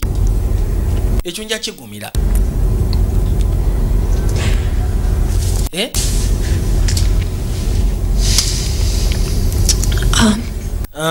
I'd like to see Timmy. Nandiyagadde olaba mutabani wange. Something you should know is I speak only the best. Waliwo kyennyina okugezaako okugamba kino kyogera kuva ku mutima gwange. Okay, I need. Kiba kiyamba ggwe. And he needs to see me. Kugambye neetaaga olaba mutabani wange naye ayagala okundaba. Okay. Kale. Okay. Kale. Can do. They don't allow visitation. Tebakkiriza mwana kumukyaza ku weekend. School routine's pretty light. Ate essomero ennaku zino limukuuma nnyo. Now on top of everything else you're gonna. Oluvannyuma lw'ebyo by'okoze kati ogenda nakunnemesa mutabani wange. Isn't like what, Ray? Biringa kiri. Cheating on your wife like he's fucking rotting. Olw'okubanga oyenda ku mukazi wo. Not like. Fuck you. Hey. Yakyankalana. Okay, okay. Kale. Mutabani wo nja muleeta. Mazima omuntu gwe yandibadde agamba nti amwa support. How you want? Bino gwe obyagala? Bw'oba oyagala kubeera mu kkomera beera eyo. Right, because you're the only one who got fucked by all this, right? Njagala okimanye nti gw'osiranye ne bino, Family yeesasise. Kaakati ennaku zizino 347. Bayisizza kati emyezi 7 bagenda mukumpi mu mwaka. Yajja. Yagaana okwogera. Agenda otuuka wano. Gwe nnyabo. Fuck's your problem? Va ku bintu byange. You're in my bunk. Get a new fucking bunk. Hey! Kigamba tekimuwulira. Yeah, it's going down here. Hey! Get your skanky ass! Tebatandise okwekyanga.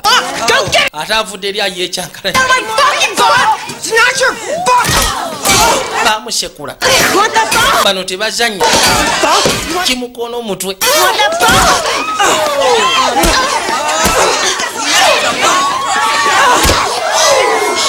Mukazi wattu kye bamukoze. Fucking bunk now, huh? Kamusekula. Mukazi wattu nawulira nga aweddemu amaanyi. Bali abasigadde bakuba kimunduulu kyekyo bamanyira nnyo. Bwe batyo ne bamuwalula. Baateekako akadde akawoninga. Bakuboona omuggo. Albert Burnside bagamuwa. Ennaku zizino 348. Oh, God. Katonda wattu. Well, we have them both down here. What happened? Kate gwe ki ekyatuuseewo? I got this shit kicked out of me, Albert. Wow, what? Over? We both wanted the top bunk. Ffenna twali twagasula waggulu. Well, you've always known the important things to fight for.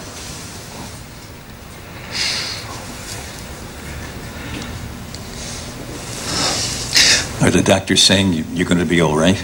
abasawo bagambye ogenda kubeera bulungi ebyo si kyabifaako kati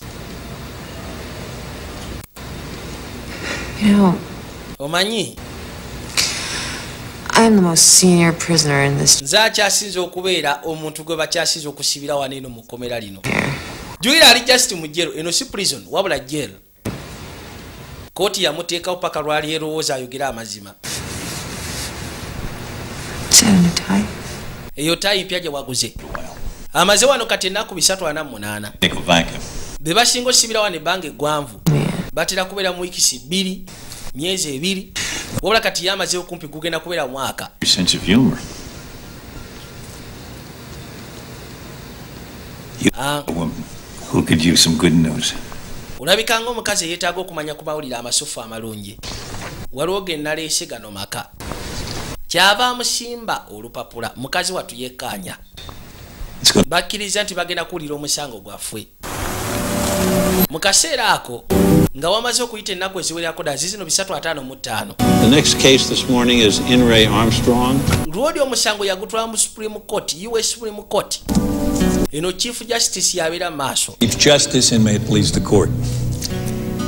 In 1972, mu 1972, this court ruled Masekati Gabanisbad B right of reporters to withhold ene koti yafulumya eteeka erigamba nti munnamawulire akkirizibwa okweka the power to the government okusirikira ekyo to imprison kyaba afunye reporters who did. Wabula ate gavumenti ne bagiwolokisa nayo okufulumya oba okufuna oyo abafulumiza amawulire ku bakesi baayo. Brandsburg, Justice Stewart said, as the years pass, kale ebbanga buli yeetula Justin Stewart yagamba comes emyaka gyetolodde ensonga eno mu butuufu tekyayamba. Power, he said, whatever their politics, yagamba nti want only to perpetuate it. Gavumenti eri mu buyinza buli kimu kyonna kyeba ekoze. Are the victims. Abantu ffe tubonaabona. Years have passed. Era yagamba and that power is pervasive. Amaanyi ago kati tulabira ddala gatandise okubaawo. Buckled to the demands of the government. Nakyala yaganye okukkiriza gavumenti byesaba. Of confidentiality. She could have simply agoberera principle ya confidentiality. But to do so, yandibadde asobola okukikola n'amuwaayo n'agenda n'asika na famire would ever speak to her. Naye kasita ayogera omuntu yamuwa amawulire kiba kitegeeza teri agenda kuddamu muwa amawulire ku bintu bya gavumenti byebeekoze ebikyamu. Journalists from other newspapers. Singa tusiba bannamawulire. Is irrelevant as well. Bannaye bino bigenda kuba tebikyalina amakulu eri bantu. This will make the First Amendment irrelevant. Kyova olaba ngamba amendment yasooka eri irrelevant tegasa. We know if a president has covered up crime. Tunaamanya tutya nti president akwese emisango gyazziza.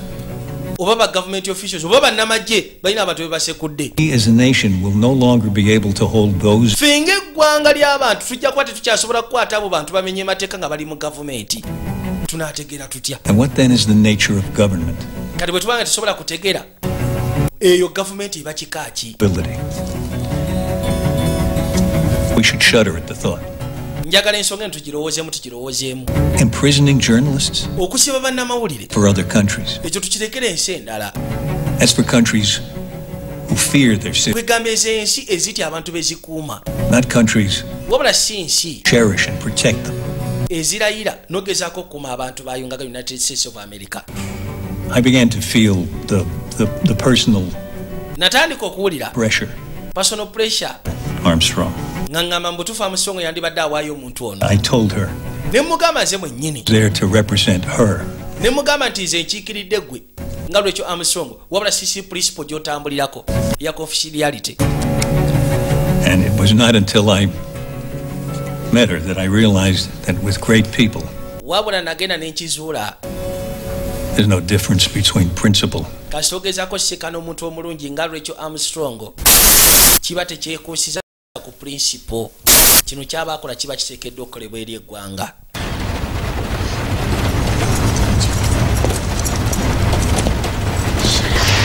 Mukazi wattu yajja. Come on. Anti olwaliyo togenda genda eyo jangu waliwo gye ngenda okutwala ewasingako eyo. You know, they brought him out here. It's nothing. Lodi bamuleeta prosecutor. The boy. Judge. Omulamuzi. Afternoon. Good afternoon. Misana amasufu. Thanks for coming over. Mr. Burns. Webale kwata kubo kujja.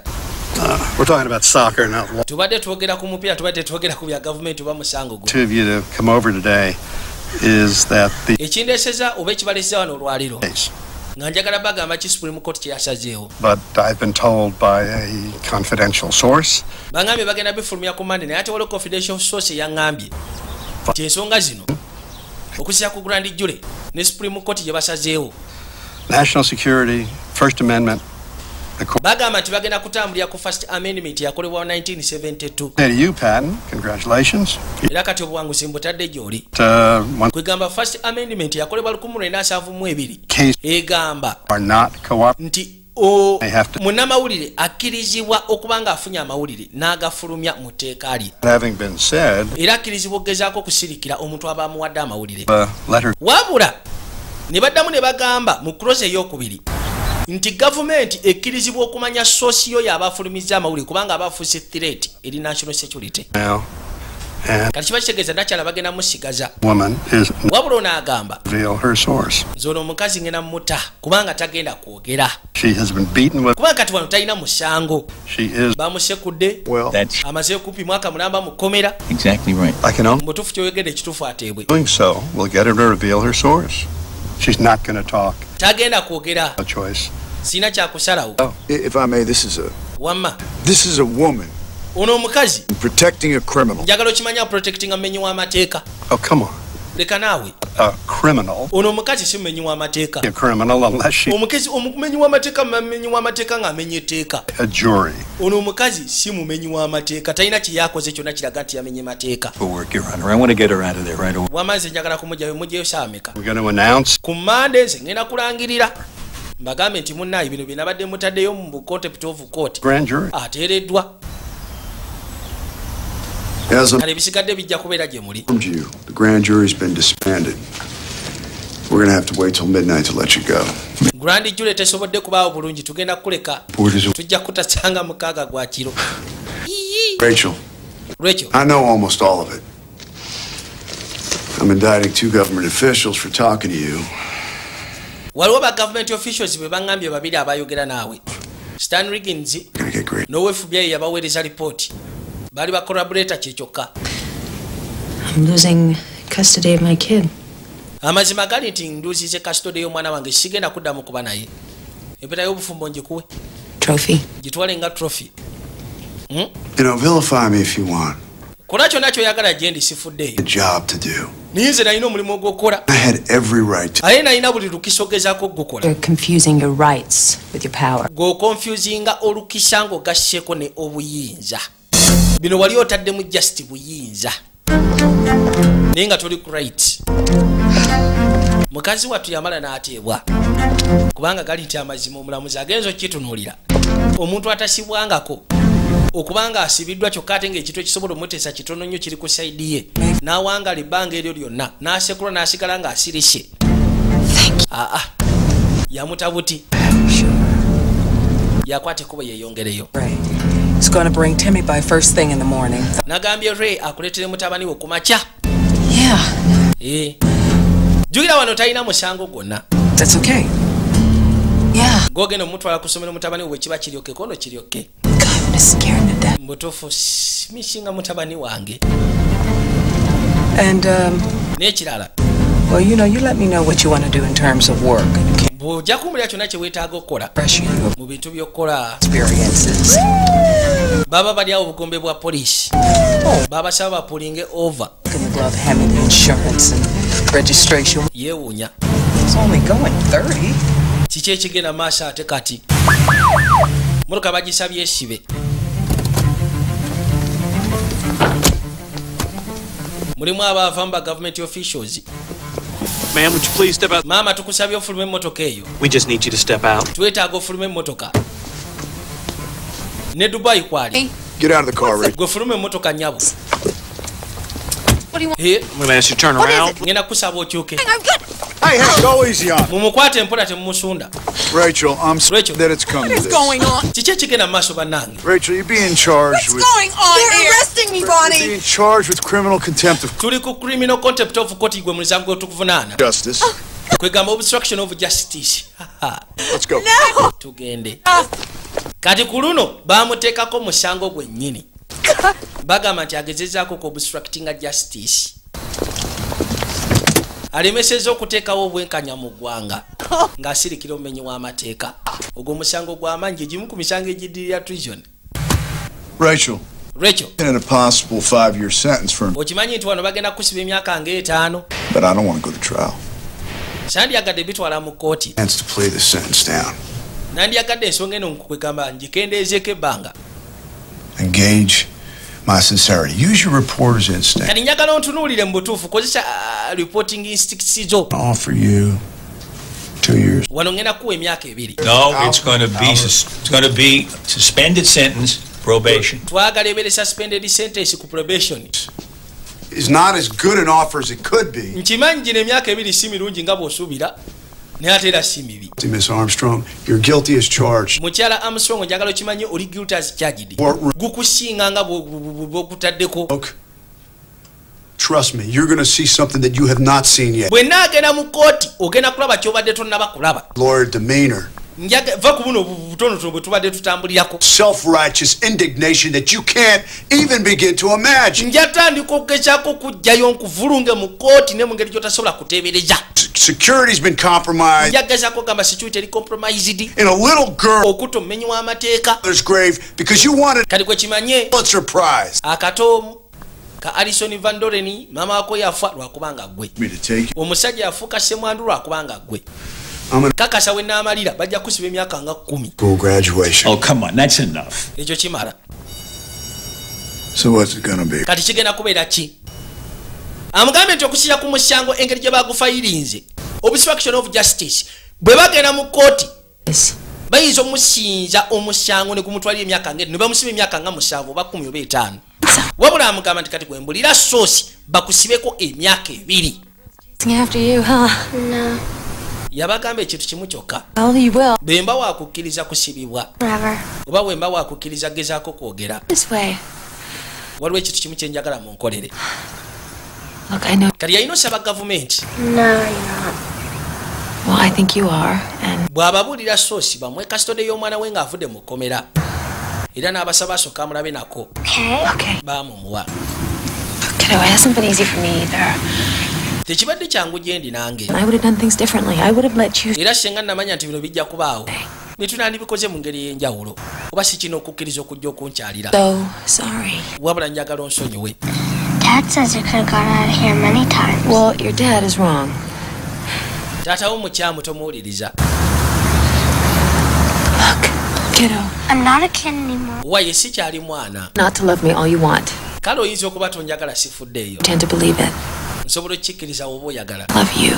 Nenjagala okimanyi nti nkuyagala. About you every. Era nkulowoozaako buli lunaku sisobola kwesonyiwa. Dad says you're going to prison. Taata agamba ogenda mu kkomera eddene.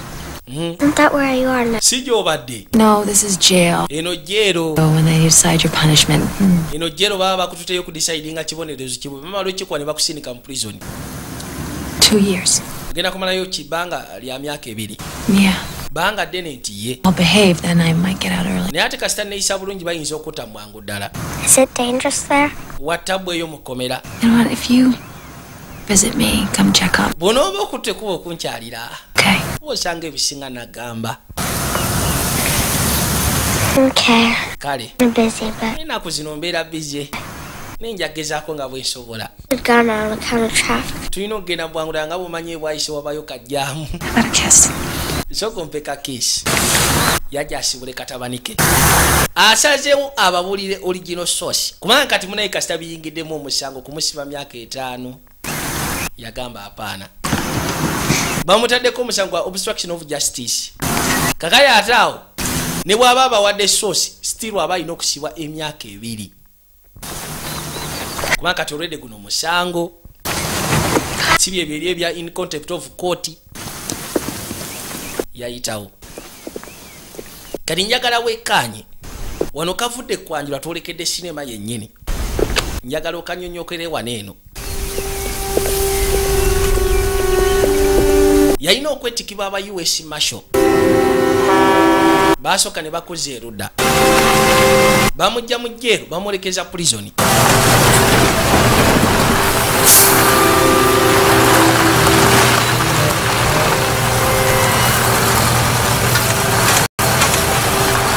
waliwo ekimotoka ekyakwata ekkuba okuvaayo nagambye wano kati wenjagala tukanyonnyokerere njagala okekkanya obwegendereza ffenna twagala kumanya soosi yali ani mu kaseera ako abaabaddewo nga sinema etandika jjukira yabadde mu mmotoka n'abaana b'essomero nga balina gye badda waliwo akaana akakutte ekkuba okusembera nga kavudde emabega akawala lwakubanga badde bakasika enviiri ne kajja katuula okumpi naye kati yabadde alina byawanika ku kompyuta ne kamubuuza oli muwandiisi n'akagamba nti ndi munnamawulire akolera Capital Sun Times. Well, tell your friends to do the same. The internet's killing us. Mama. Until we get there. About 18. Kalika abadde katabanike emabega bino bibadde mu kutandika ababaddewo sinema ng'etandika. I don't know. Mutabani wa musumbuwa. Kana akatoka mutunuulidde. My daddy's a writer. Ne kamugamba kitange nange muwandiisi. What does he write? Biki byawandiika? Articles. Awandika articles. Like where he writes. Wabula maama tayagala ngeri taata gy'awandika articles. President. Lwaki? Lwansonga nti alina ebyama bye byakozesa byawandiika. Byamanga ki? Yakabuuza erinnya ly'oggwanika ono nze Alison Van Doren. Your mommy like what he writes about. Maama wo biki byatayagala kitabu byawandiika? Because he used her secret stuff. Kubanga akozesa ebintu bye ebyekyama by'abaafunye. When she was in Venezuela. Bwe yali mu Venezuela. Why was your mom in Venezuela? Lwaki maama wo yali mu Venezuela? She on vacation? Yali ku vacation. She's working. Nedda akola. Working? Akola. For the government. Maama wange mukesha akolera gavumenti. Wabula togamba omuntu yenna nti nze yabigambye. Owulidde. Kati original source ke kali akaana ka Alison Van Doren akaana ka nakyala bambi. Ke kamu amawulire. Kati bali abasigadde bo ne bakonfaminga nti bituufu. Wabula bulijjo kyagezaako protectinga. Kubanga kyo kikkirizibwa mu nnamawulire olina okubanga oli musiiso omuntu wagamba nti amawulire genkuwadde gasirikire oba olina okugasirikira. Kye bayita confidentiality. Ye principle bulijjo gyatambulirako.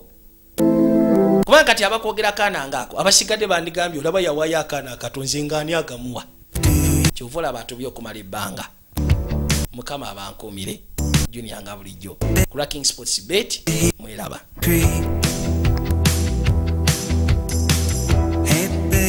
Can you look in his eyes? And does it still make you feel high? And are you ready to go? Go out to the edge of man. Do you see the sound of the stars? The red road of Mars. One thing we share is the silence of God. We got nothing to do but wait out our trip to the end of the world. You get used to it, and all we're asking for is nothing but the truth.